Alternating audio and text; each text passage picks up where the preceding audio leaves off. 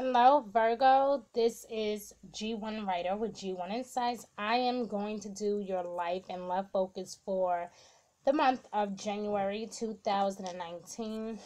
Thank you for your beautiful energy. Thank you for tuning in. If you would like something more personal just for you, visit my website, g1insights.org. This is a general reading, so it may and it may not apply to you. Please keep that in mind while watching this video.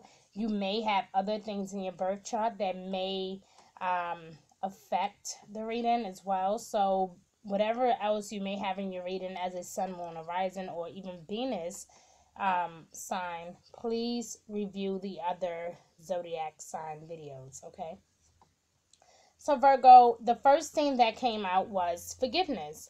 And I'm not sure why, but it seemed like, and you're not the only person that got this card either. It was somebody else. I can't think of it, but somebody else did get this card as well.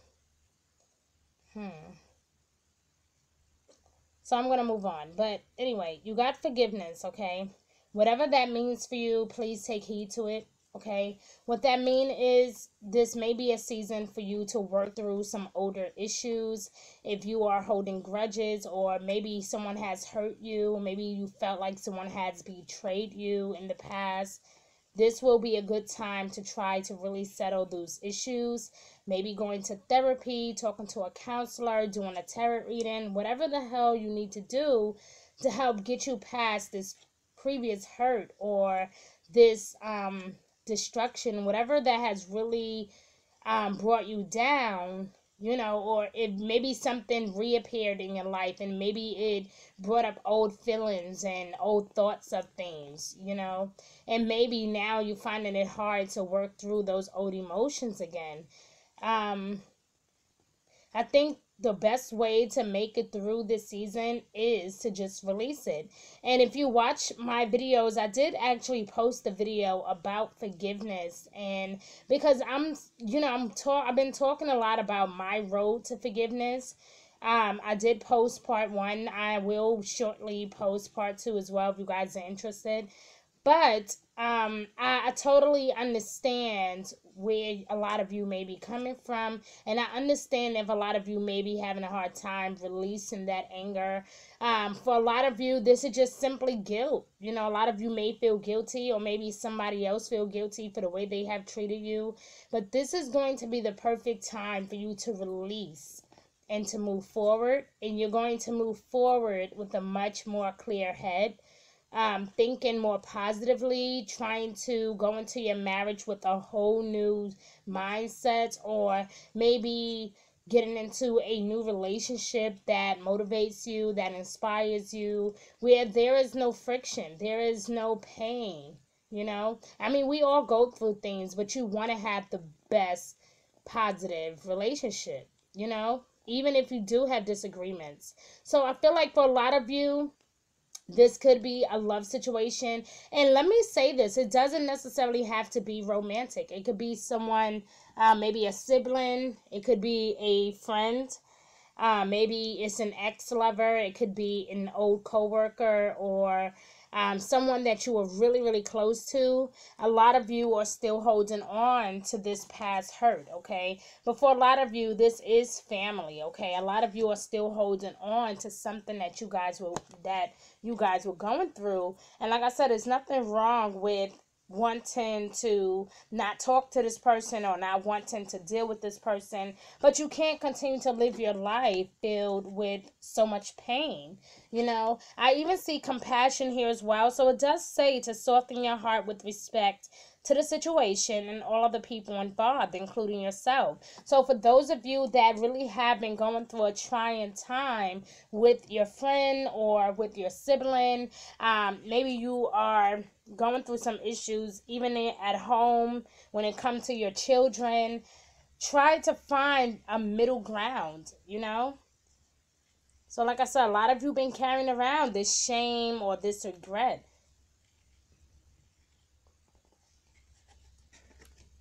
You are being guided, my love, to release those stored emotions and thoughts that may block you. Forgiveness doesn't, it doesn't mean that what everybody did to you was okay. It doesn't mean to just act like it never happened, but what it does mean is that I'm going to be mature enough to forgive you so that I can be happy, and that you're not willing to live your life worrying about what people did to you. Because while you're sitting around being upset and hurt about this particular situation or what this person did to you, they're living their life. They are living their best life. They're waking up every day. They're happy. They have moved on. They are happy. They moved on. They're living their life. They got what's going on for them. And you need to find that inner strength to do the same, my love, okay?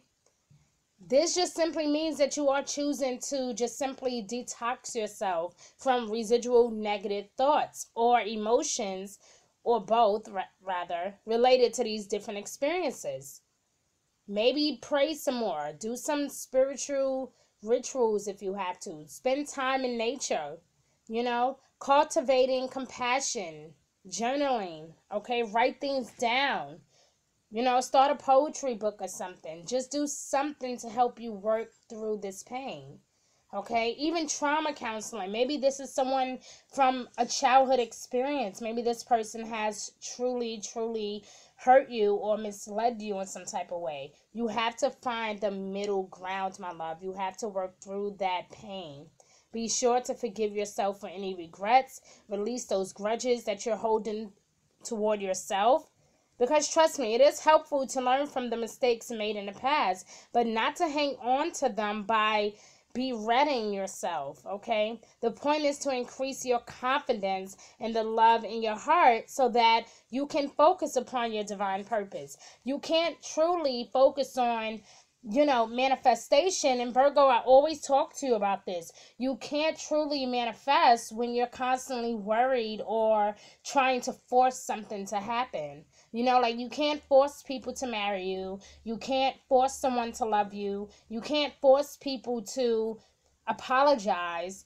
You can't force people to want to be good to you. Sometimes you just have to let people be. They want to be ignorant, let them be ignorant. Sometimes I've done it. I've been there and done that. I've had people snap at me and I didn't feel like I even deserved, that energy. But I cannot waste my life worrying about what they did or what they said to hurt me. I have to find the inner strength to move forward. That's all I'm saying, okay? So just simply letting go of the past, maybe adopting a more positive outlook, okay? Releasing toxic relationships with forgiveness. Focus on that past life healing, my love. Because for some of you, this don't even have anything to do with a romantic relationship. For some of you, this is a sibling, or this could even be family in general. This could even be a friend that you thought were your friends, and maybe they did some really down, dirty things that were just straight disrespectful. And now you just can't see yourself working past that. You're like, there's no way in hell that I can still be friends with you after what you did to me. So a lot of you are still holding on to that, my love. But if you look closely, this is a beautiful butterfly, okay? And like butterflies, we have to learn to expand. We have to learn to grow, to evolve. We have to be okay with life changes. That's what it really is. Because even here, you got seeking and finding. Whatever you are seeking is already seeking you. If you are seeking pain, you will get pain. If you are seeking happiness, you will attract happiness. If you are seeking forgiveness, trust me, somebody in this world will be more than okay to forgive you. If you are seeking hatred, hatred will follow you. It's the law of attraction. It is the law. It's karma. It happens. That is just the way that the universe works, my love. There is nothing that is above that is not below. There is nothing that is within that is not out. So you have to understand that. When you begin to understand that it's much deeper than what you think, having forgiveness does not mean that it's okay. It just means that I need to be happy. So I'm going to get your toxic energy out of my head, out of my heart, out of my life, out of my mind, out of sight, out of mind. You don't see it. Don't even think about it. You don't need to have this type of energy in your world. Okay? But also, this could also be about you just simply seeking something new, okay? A new way to live your life, a new house, a new home, a new relationship, a new foundation, something new to get into, okay? And who knows that better than me? I'm always looking for something new. So I totally get it. I'm always searching for the next best thing. Always. And sometimes it pays to be that way, and then sometimes it doesn't. So, you just got to take life for what it is. You have to flow with the changes, okay? Hold the vision of success. Experience the excitement of the process and feel fulfillment as if everything has already been accomplished. Keep calling upon the guidance of your God and the angels to lead you in the best direction. Look within yourself to find great love and beauty. Don't draw fear into your life. You cannot manifest true love. You cannot manifest money. You cannot manifest great friendships or partnerships when you're constantly worried about what cannot happen or what didn't happen. You can't manifest that things that way. And I know sometimes it's hard, especially when things are all over the place. I know it's hard, my love, but you have to get through that phase of being so open to allowing people to bring that negative energy into your world. Go ahead, you can close it. So you cannot do that. You have to put a stop to it. It's a new year, new you. At the top of the year, January 5th, we have a new moon solar eclipse in your sister sign, Capricorn. Oh my God, the instant smoke just went in my throat. So we have the new moon solar eclipse in your sister sign, Capricorn. That is going to awaken your spirits, my love. It's going to begin to show you what you are truly made of. And you're going to start seeing some things or recognizing some things about yourself that you never knew even existed. I mean, how beautiful is that? Let's talk about love really quickly, because I also see attraction, I see trust, and I also see it is safe for you to love. The interesting thing about this card is that it has came out about 5 times for 5 different signs, my love. This is a very popular card this season. So I think one of the main lessons in love for all of us is that we have to be more trusting when it comes to love. We have to trust that the universe will not deliver us anything that we can't handle. So like I've been telling everybody else, open your heart to give and receive the highest energy of all. It is time for us to earn back that trust, to deliver that trust. We can't force people to trust us when we don't trust them. Okay, something has to give. But either way, dear love, when it comes to your love life, the situation is calling for you to have faith. Whether you are single, coupled up, separated, have faith, my love. Because for a lot of you, this is for a married couple. For a lot of you, you may be considering to get engaged and maybe you're a little nervous about it. For those of you, you're thinking about proposing, or maybe you recently did and just overly excited and just don't know how things are going to turn out. You may not know where all the money is going to come from. Have faith, my love. Don't be so overly obsessive. You guys over obsess over a lot of unnecessary things. You have to let it go. You attract romantic love by enjoying this moment fully. So whatever it is, my love, just have fun. Live in the moment, my love. Remember that seeking and finding you. Whatever you are seeking is seeking you. So remember that, my love. Have fun with the process.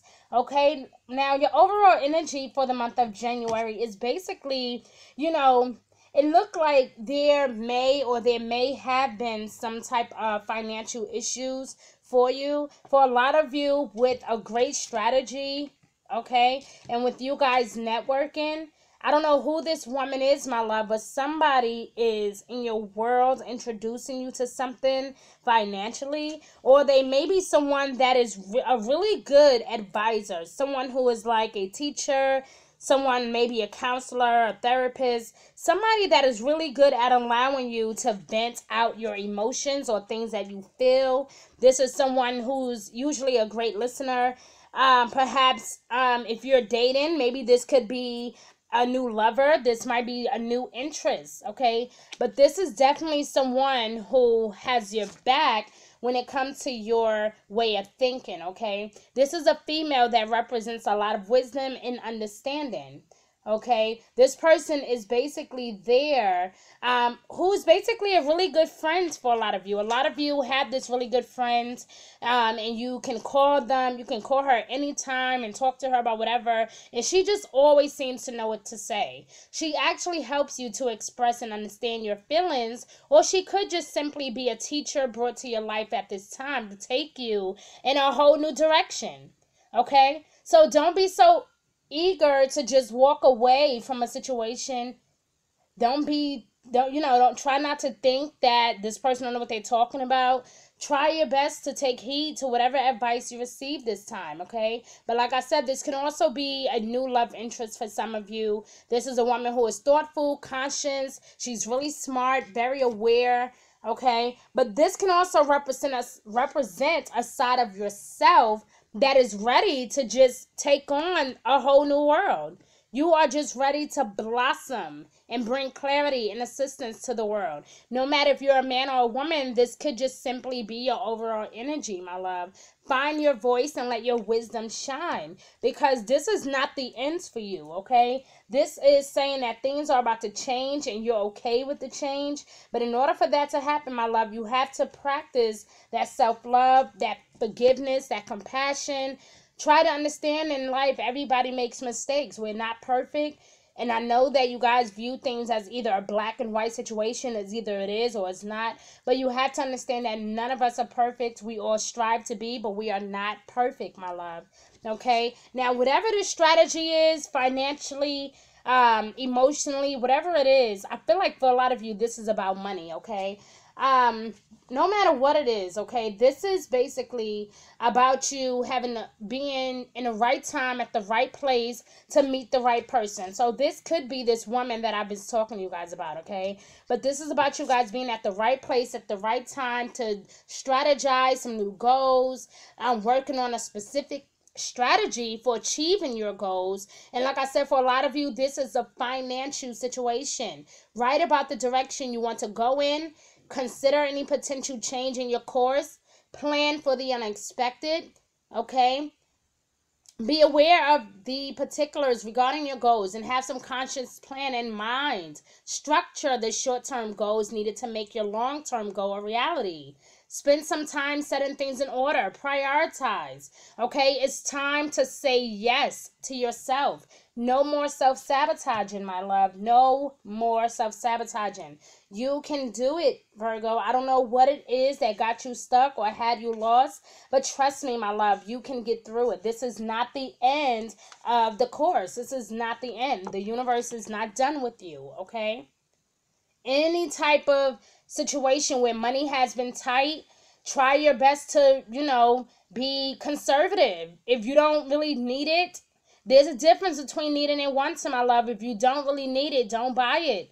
Start investing. Start saving your money. Start putting that money for a rainy day or some type of emergency funds. My love, if you go on my website, I do have a link on my website about financial freedom and how to break out of, debt and all that good stuff. Check it out, my love. Check it out. Trust me. This year, earth signs are winning. Especially for the next 6 months. You guys are winning. Take advantage of that. Okay? So I love you, Virgo. I do have to go, but I love you, and I really hope that this reading resonated with, if not all of you, at least some of you. Please like, share, and follow, or subscribe. Thank you for tuning in. Thank you for your beautiful energy. Have a great week, and Happy New Year, Virgo. I love you.